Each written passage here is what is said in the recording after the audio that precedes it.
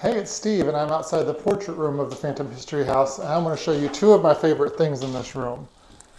Other than the queen-size bed and the cool furniture, we collected all of these amazing pieces of art, but I absolutely love this one. And if this woman looks familiar, it's because you are a sci-fi fan like me. Who says you can't have modern Gothic and go along with some sci-fi with Nichelle Nichols of Star Trek, who, of course, played Lieutenant Uhura in the original series. Unfortunately, we lost her this past year. But I also want to share with you another photo that I absolutely love that is extremely creepy. In this huge bathroom, way down here at the end, past our interesting little towel hooks, we have this very serious woman who's keeping an eye on things in here, and we lovingly call her Agatha.